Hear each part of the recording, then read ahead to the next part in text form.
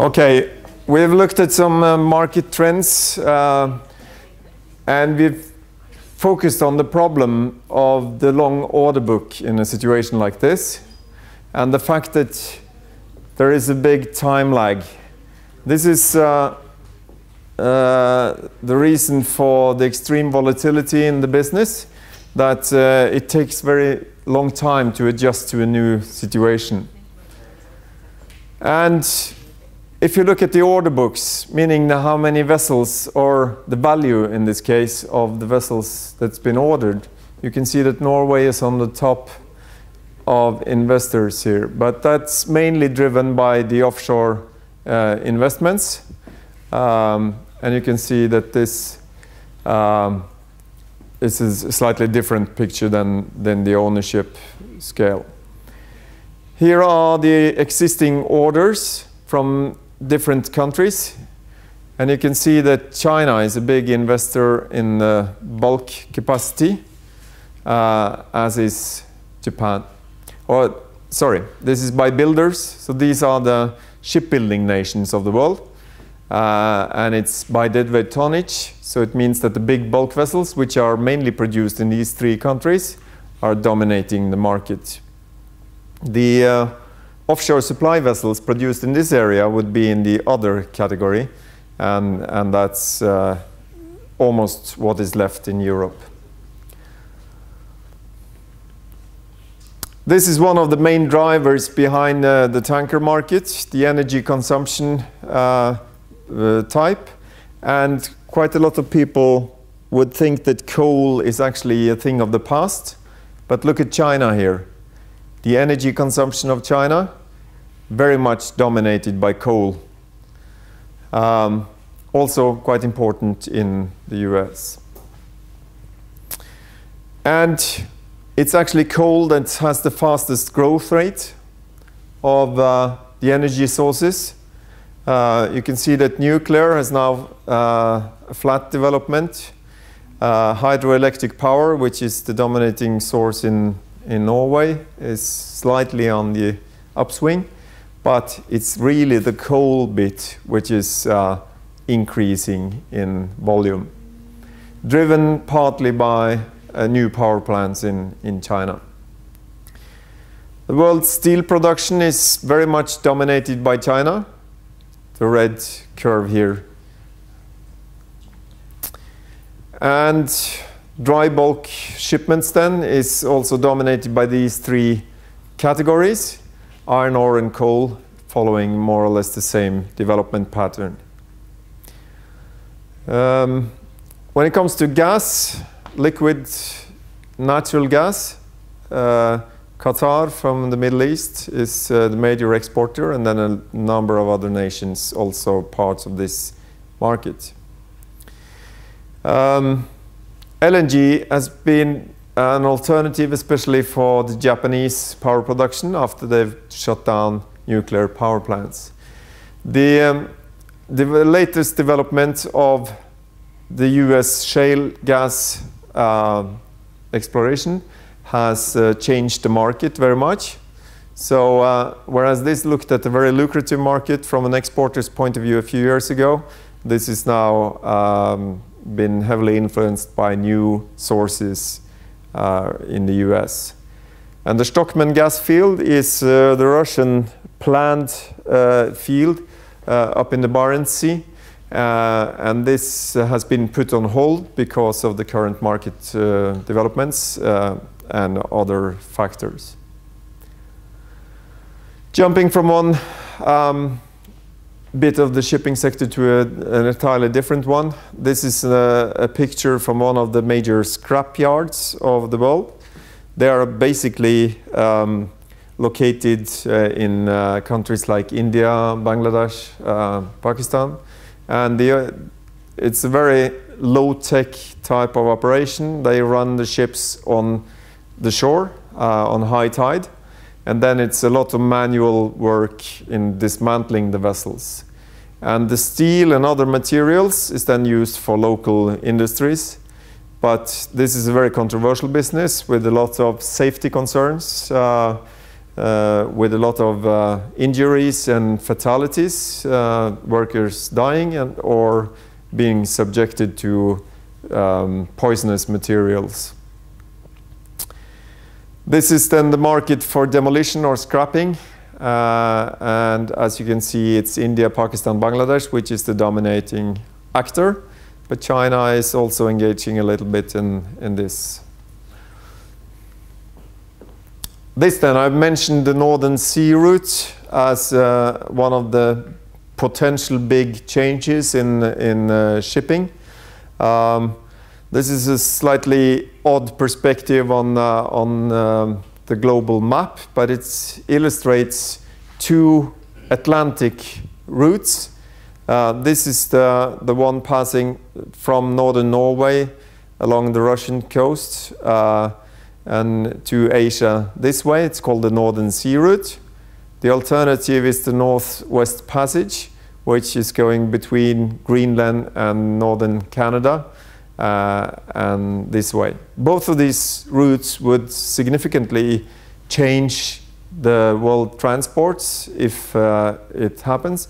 The reason why there's talk about them is that the ice cap of the North Pole is shrinking quite heavily. And now we've seen the first shipments going through here. I think last year some 40 vessels passed through the Northern Sea route here. So maybe in a few years this will replace part of the traffic now going through the Suez Canal, and it would save typically some 10 days of sailing time. Typically the Asia-Europe route today would take some 30 days, but 1/3 of that could be saved by going on this shortcut. This has been both a major concern and also a major opportunity for northern Norwegian ports, for instance, which hope to gain some business from this. But it's also a concern because it poses some environmental challenges with all this ship traffic passing through northern Norway, for instance. There's still some time to go before the ice is gone, but so this illustrates the current state of affairs. So summing up the market developments then, the volatility of the shipping market is much higher than, for instance, the stock market, meaning that the changes are more dramatic in the shipping market. And the reason for that is the sluggishness of the supply side. It means it takes time to adjust capacity in the shipping business, and also the long lead times from order to delivery of new tonnage is one of the main factors. It means that when things go bad, like it did in 2008, it can even go worse because of new tonnage entering already bad market situation. So the credit crunch, or whatever you call it, of 2008 hit most shipping markets very hard, and the recovery seems to be very slow. Most of the markets have not recovered since then. In the container market, we've seen that initiatives are taken for further market consolidation, meaning higher concentration. And this P3 alliance, which has been suggested, would mean that the biggest constellation would control some 30% of the world market, which could become problematic.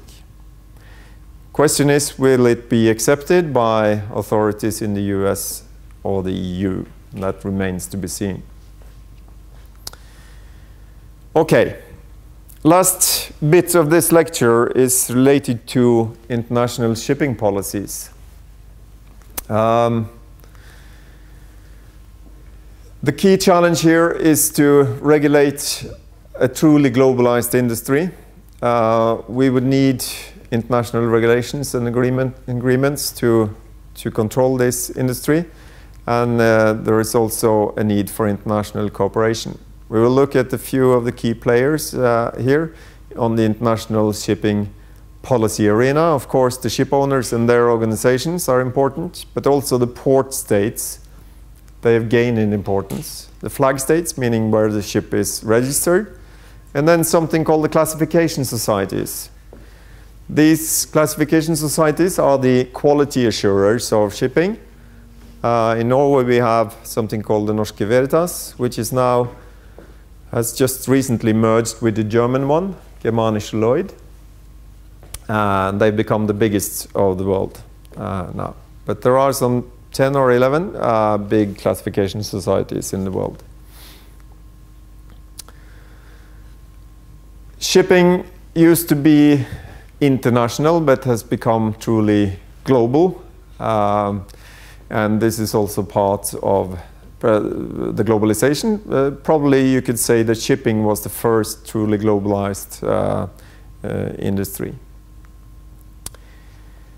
Now, the alternative to global regulation would be national or multinational regulations. And why would we want global regulations rather than national ones or international ones? Why would we want regulations to be global?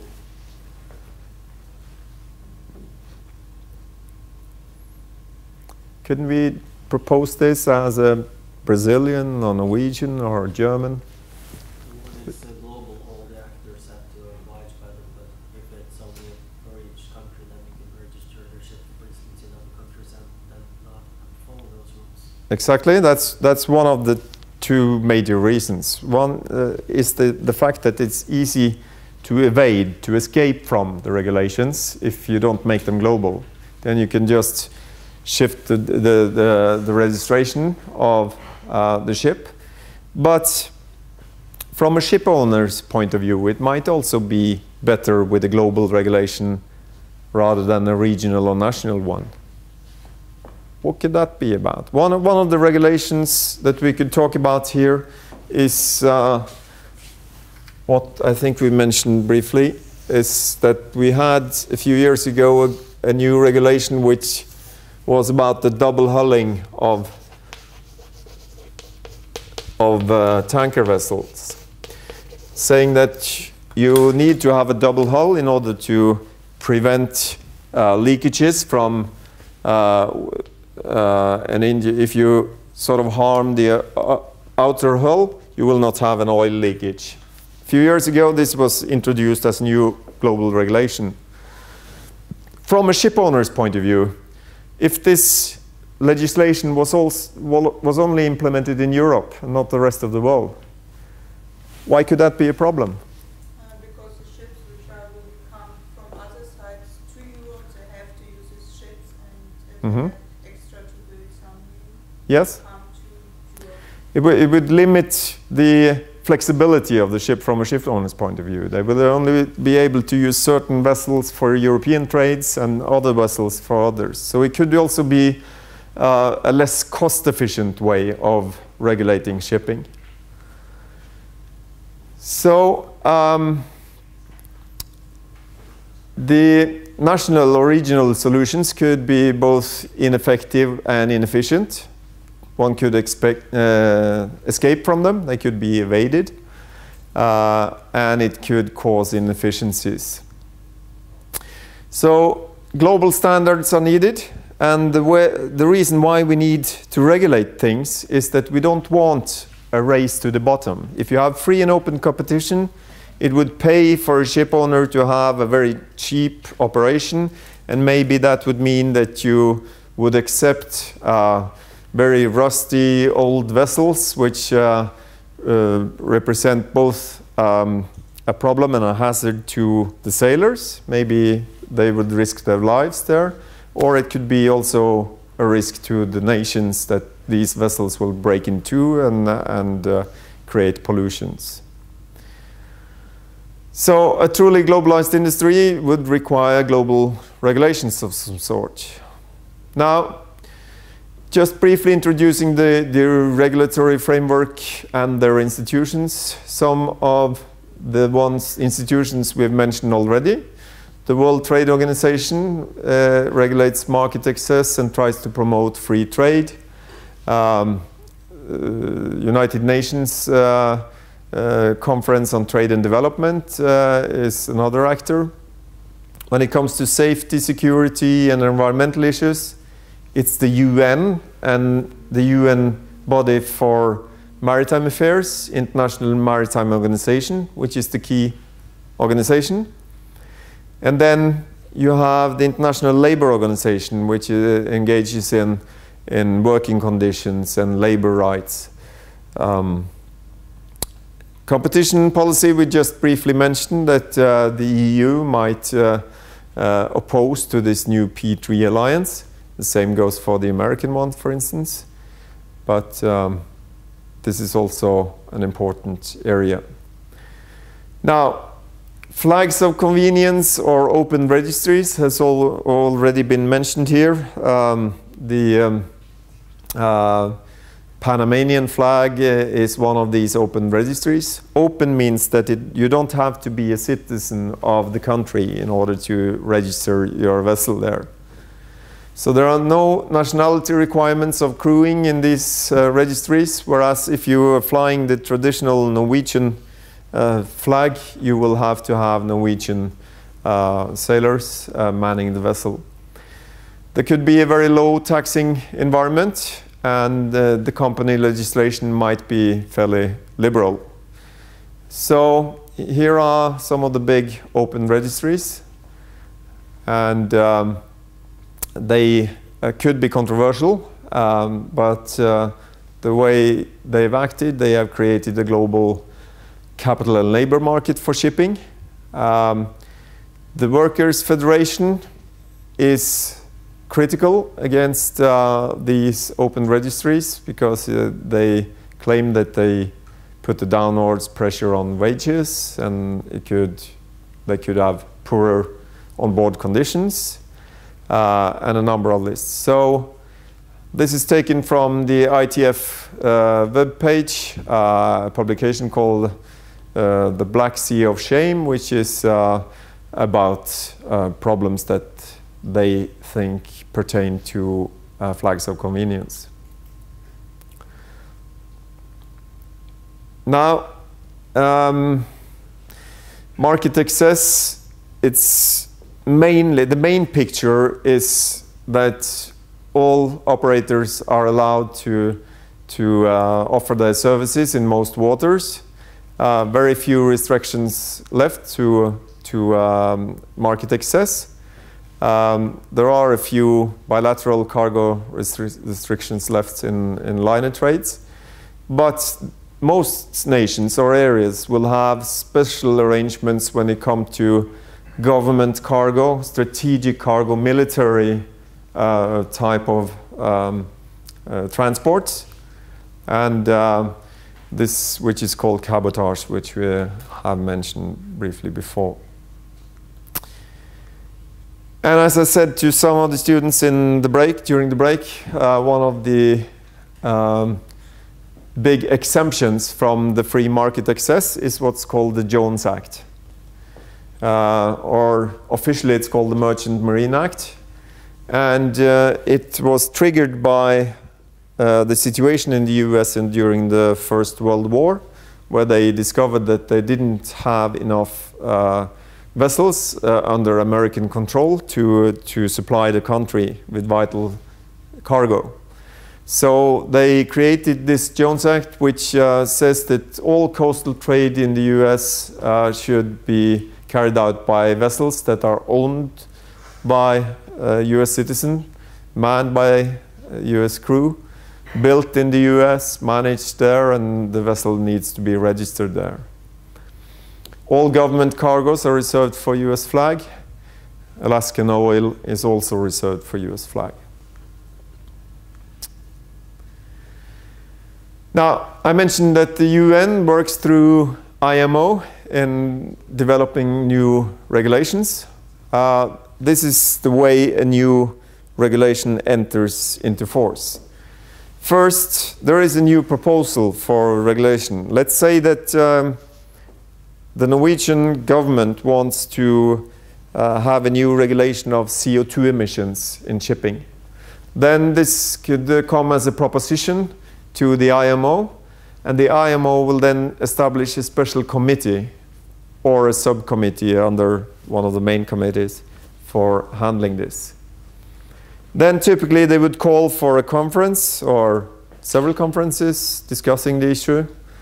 And then when they have agreed upon a new convention or a new regulation, it needs a number of underwriting countries which represents at least half of the world tonnage in order to become effective. It takes a lot of time normally to adopt and ratify conventions. And by ratifying them, it means that it needs to be included in the national legislation as well. The typical conflict lines would be between states with a strong environmental and safety concern. And typically the dividing line can also go by industrialized countries, richer countries against poorer.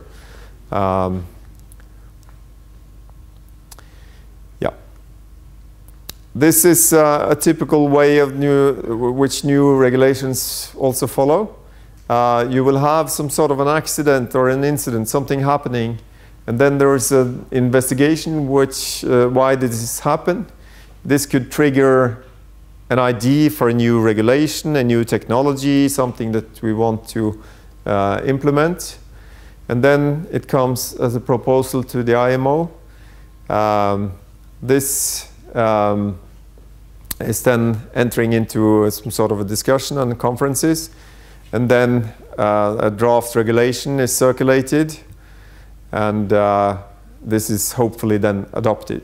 In some cases, it's not adopted at all. There are numerous proposals which never reaches enough agreement to come into force. One of the major conventions on the environment is the MARPOL Convention. MARPOL stands for Marine Pollution. And it's a regulation to minimize risk of pollution or minimize pollution in general. One of the parts is accidental pollution and the phasing out of single-hull tankers, as I mentioned a few minutes ago. This regulation regulates the operational discharges of oil and chemicals and substances, sewage and garbage. But then the latest developments is not focused. These are emissions to sea, whereas the latest additions to the regulation focuses on emissions to air. This is called the Annex 6, and the first regulations came into force in 2005, and is dealing with sulfur and nitrogen oxides and some other substances. This is the current regulatory regime here. Sulfur content of fuels is one important area where the initial global cap was put on at 4.5% sulfur. This was not very effective because the average sulfur content of fuels were some 2.7%. Then a new construction, some special areas were designated for a stricter regulation. And the first ones were the Baltic Sea, the North Sea, and the English Channel, and eventually also North. It says North. It should be East and West part of North America here. Stricter limits were introduced in 2010, and now this is going to be even stricter in a couple of years' time, and this is a major concern for the shipping business at the moment here. The emissions of NOx is treated in a different way. This is about the fuel qualities, but this is about the engine technology. And now newer engines has to emit less NOx. This is then a map of these environmental control areas, as I mentioned. The first bit was the Baltic and the North Sea. The Norwegian Sea may be added to it. The Mediterranean may be added in the future. And also the east and west coast of North America has entered as stricter, an area of stricter regulations. And this is the implementation for the sulfur content. As can be seen, this was the first global regulation.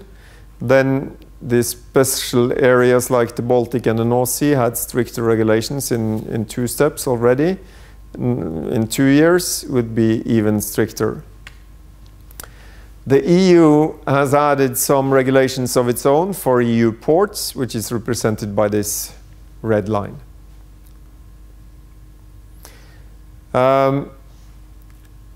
NOx, as I said, is related to the engine generations and is treated in a different way.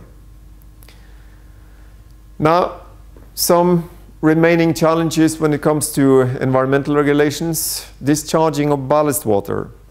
A vessel that doesn't contain cargo has to have ballast water in order to keep stable. And this ballast water is discharged when they are loading new cargo. Do you have any idea why this could be an environmental challenge, environmental problem? Just discharging ballast water. Yes? The water comes from different seas, so there might be different bacteria in it. Mm-hmm. Yes. And the water, if it's been in the ship for a long time, it goes stale, and it can grow more bacteria. Like that. Yeah. Not only bacteria, but microorganisms in general. You introduce foreign species, you take water from one part of the world and discharge it in another part of the world, then you can do something to the harmful things to the local biology. So this has been an issue for some years, and there are different technical solutions to this. Where you could treat the water in order to kill some of the substances in it. Another one is to ban some toxic paint used on the vessels. This should have been updated. Regulation of CO2 emissions. The emissions of CO2 from shipping is not included in the current regulations, and there's been a number of propositions to include this in the regulatory regime. The EU is a bit impatient with this. They threatened originally to have a regulation of their own by 2012. It just didn't happen then. It might still happen. And now we will have more ambitious sulfur and NOx regulations, as mentioned. Ship recycling is still something that needs to be regulated better, and also problems with wrecks that have capsized and which is left there by the owners, and which is very costly to deal with.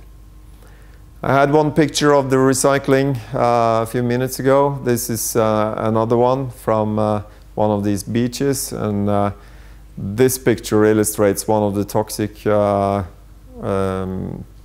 materials like asbestos used for insulations in old vessels, which is very harmful and can cause cancer. Now, switching from the environment to safety, another regulation is the SOLAS, Safety of Lives at Sea, which sets standards for how the vessel should be and with respect to construction and equipment and operation, and what the responsibilities of the flag states are, and requirements on when they need to check the quality of the vessel. And in this part of the regulatory regime, there's been a change from the vessel and the technical requirements to more focus on the human factor. Statistics tells us that 8 out of 10 accidents are caused by some sort of human error, and therefore the focus has now been more on the qualifications of the sailors and the quality assurance systems on board.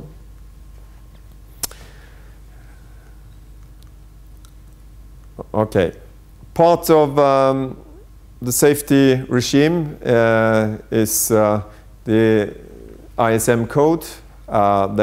This requires a safety management system to be established by all operators, which ensures that they comply with all regulations and report accidents and incidents. They should have goals and principles for improvement, and there should be one person responsible for the safety of the vessel. Part of this was triggered by the piracy action against the USS Cole, the military vessel back in 2011. Piracy is still a problem of the world.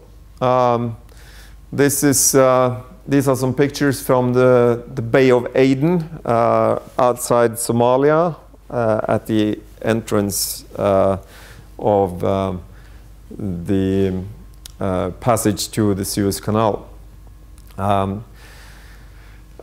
Pirates have entered and taken hostage a lot of vessels and crew members, and the ship owners have to pay ransoms, which makes this a highly profitable business for some of the pirates. Latest statistics shows that the problem is now declining in this area. It's not gone, and it's still active in many areas of the world. Partly this is due to an international force of marine vessels trying to police the area, but it's also probably due to the fact that many ship owners now have armed their vessels and hired security personnel on board.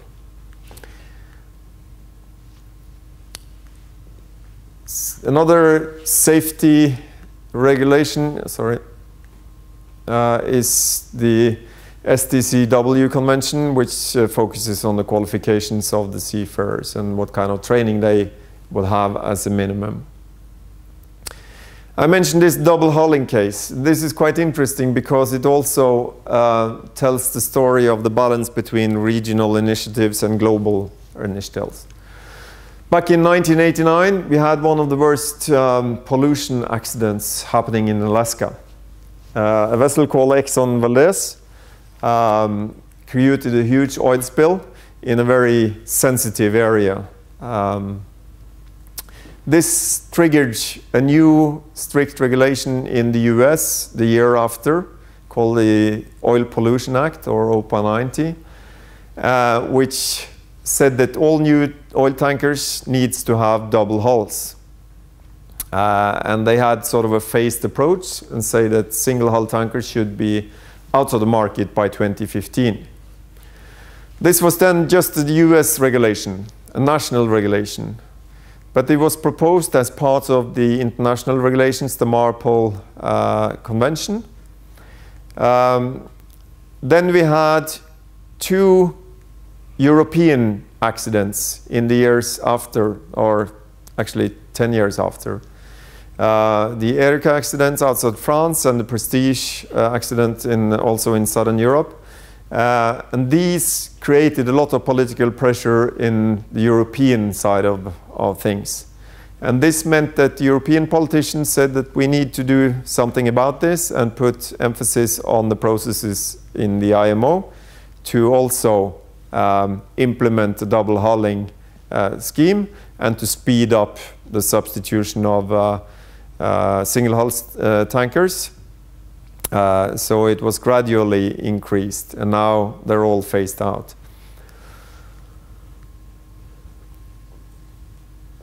I said that adopting new regulations is a very lengthy process. The exemption is this. After the terrorist attacks in New York in 2001, a new regulation focusing on preventing terrorism was implemented, and it's called the ISPS code. This happened very fast and was included in regulations in just a couple of years. Okay. I think we've seen statistics which is newer than this on the flag states. Let's rather focus on the port state control regime. The port states, the nations of the major ports, they now typically cooperate and exchange information on the quality of vessels. In Europe, this is called the Paris Memorandum of Understanding, and they propose or publish a blacklist of vessels that are not according to the quality criteria they have established. They present a blacklist of flags which are doing or should have extra attention. So they have published a list of very high-risk flags and high-risk, medium, and so on, based on statistics on the inspections that they do. Some flags seems to be flag states does seem to have problems enforcing regulations. This has triggered increased port state control regimes, and the ports then check the status of their certification of the ships and do physical inspections and check if they comply with all conventions. If they find that a specific vessel doesn't meet the quality criteria, they may detain, hold back the vessel and say that you're not able to sail on until you fix this. And they also report this incident to all the other ports of the region. A detention may be very costly to the ship owner, so this is a very effective way of controlling it. In Europe, I said, there's a Paris Memorandum of Understanding guiding this. In Asia, you have similar things, and for Latin America and most of parts of the world. Within these regimes, they exchange ship information, checklists, and they agree upon the same sort of targeting criteria for vessels. In Europe, a database called Equasis is established on ship inspections like this. And this is some of the statistics from the European case. You can see that the number of detentions has generally declined, meaning that the quality of the vessels has improved over these years. Yeah. And it looks even more impressive if you look at it in percent of inspections, because you have sort of increased the number of inspections as well. This Equasis database is open to anyone, also to you, so you can look up vessels if you like here. Here is one concrete example. You can see that this is under the Paris Memorandum of Understanding. And one specific vessel is reported there.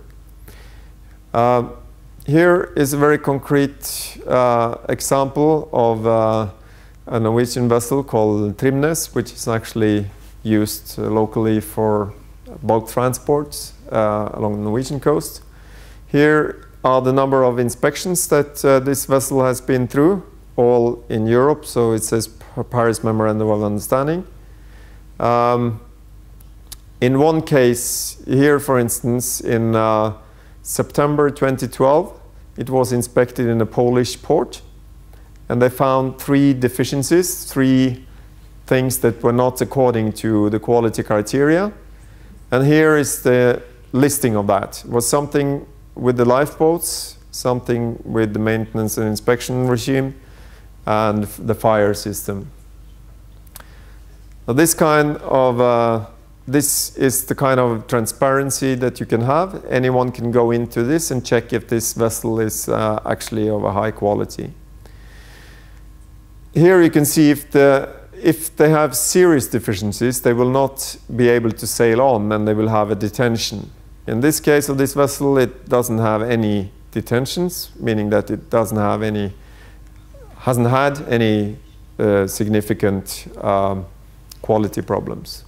It has one detention. There is one. Yeah, there is one. Yeah, that's true. in Germany, yeah, for 1 day. So they were probably able to fix it within a day. But it had 12 remarks there, yeah. Okay. Classification societies, I mentioned, Norske Veritas is one of them, Germanische Lloyd is another one.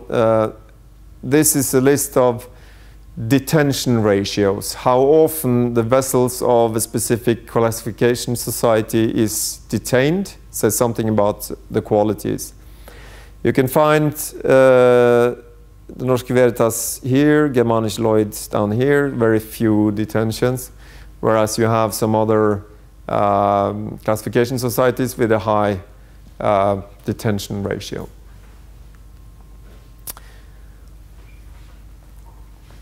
This is just a general picture of the casualty history, how many ships have been lost at sea.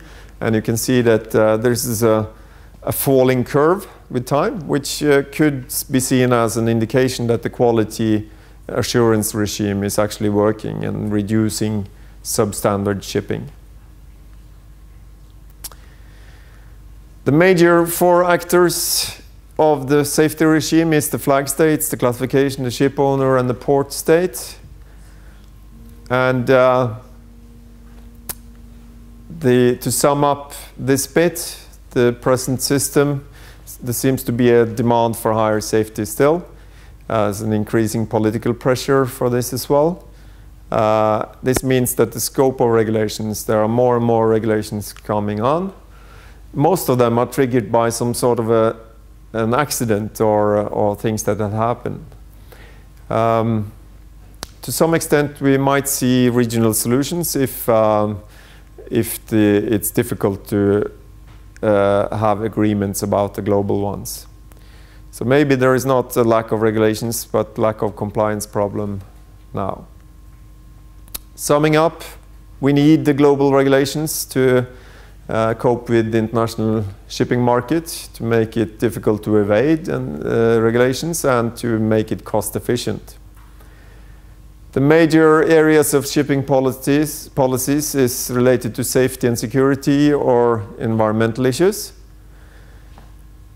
The port state control regime has become more important and has proven effectiveness when it comes to fight substandard shipping. There are new regulations which are stricter when it comes to emissions to air, which are coming now, and this is a big challenge, especially for short sea shipping in those areas. Many remaining issues, maybe CO2 regulations is the most important bit. That's it for today. We will come back to the maritime sector in a few days, but with other issues to be addressed in the next lecture first. As I said, those of you who want to have feedback on propositions for the essay, just send me an email or to Svein, my colleague, and we can give you some more thorough feedback or perhaps even tip you on sources of information if you need that. Thank you.